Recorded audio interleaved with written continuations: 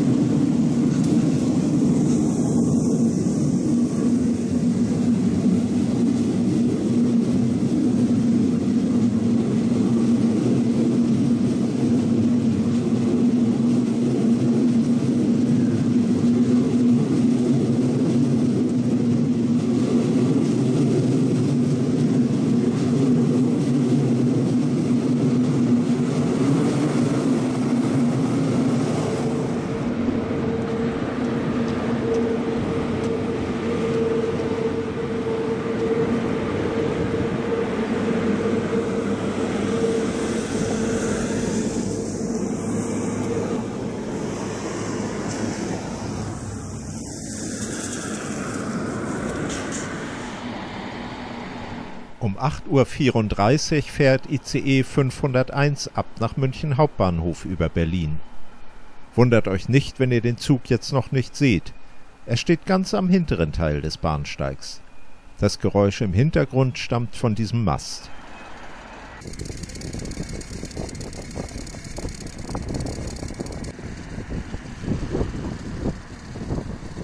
Hier wird der IC 396 nach Kopenhagen bereitgestellt.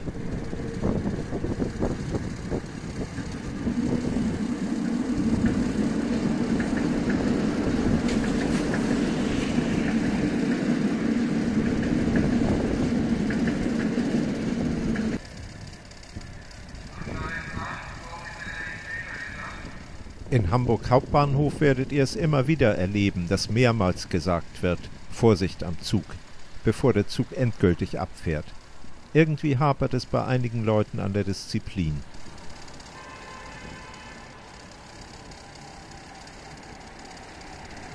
Und jetzt seht ihr, warum der ICE so weit hinten stand. Dieser Zug fährt über die Oberhafenstrecke. Gleis 8 ist das einzige Gleis, von dem aus Züge sowohl über Berliner Tor als auch über die Strecke am Oberhafen in Richtung Berlin fahren können.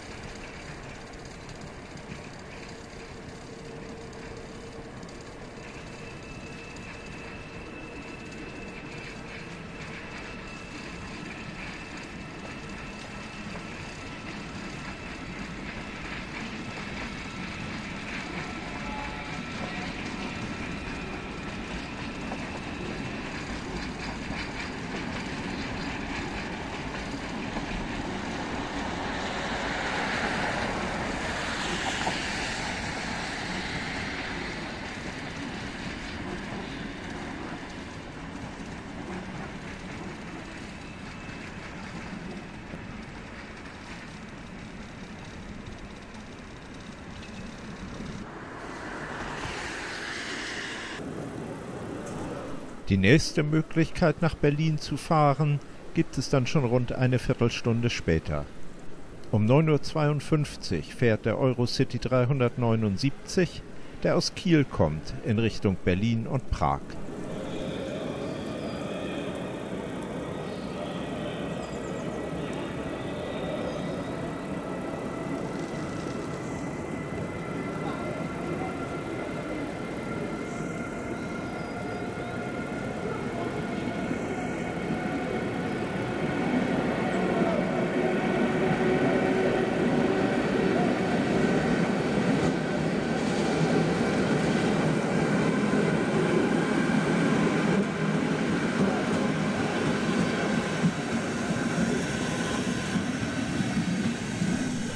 Gemütlicher Speisewagen.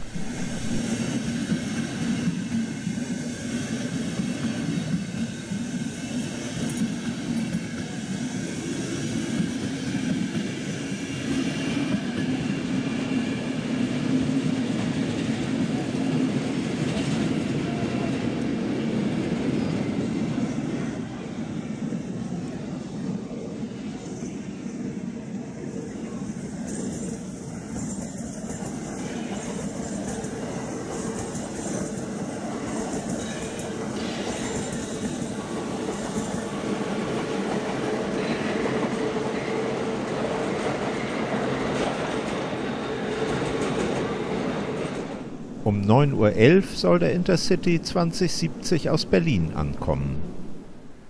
Und da ist er auch schon, nur etwa 2 Minuten nach der erwarteten Zeit.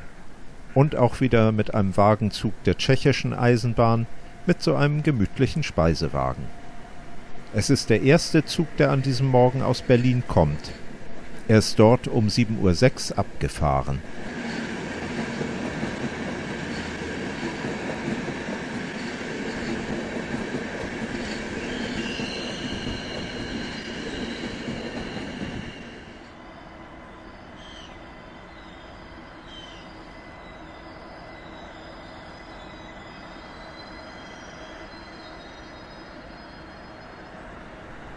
Um 9:37 Uhr fährt ICE 705 über Berlin nach München Hauptbahnhof.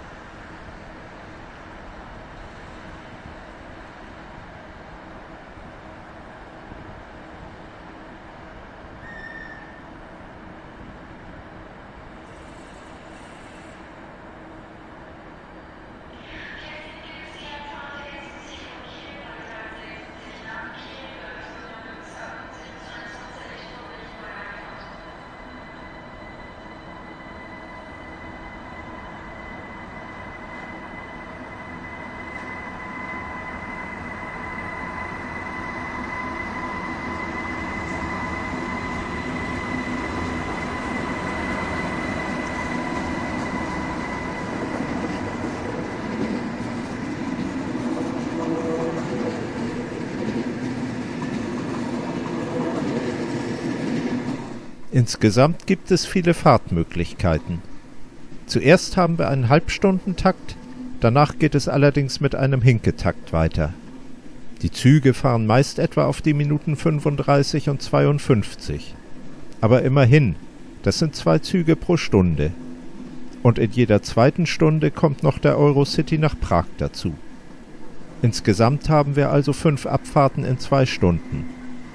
Die Züge zwischen Hamburg und Berlin sind bisher oft ziemlich voll gewesen. Das wird sich nun entspannen. Und auch in der Richtung von Berlin nach Hamburg bietet der neue Fahrplan viele Vorteile. Wenn ihr aus Richtung Süden oder Osten in Berlin ankommt, gibt es viel mehr Möglichkeiten, nach Hamburg weiterzufahren, auch wenn euer Zug mal nicht pünktlich in Berlin angekommen ist.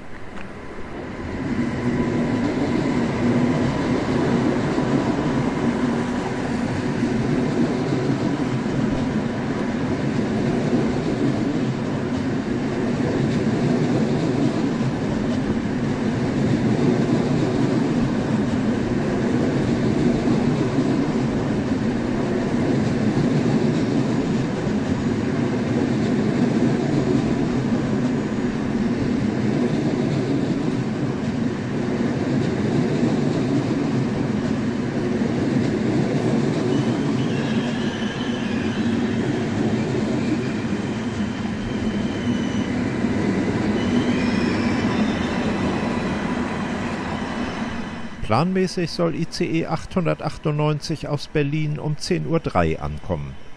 Hier ist er anscheinend einige Minuten vor der Zeit in Hamburg Hauptbahnhof. Und damit sage ich für heute Tschüss und bis zum nächsten Mal.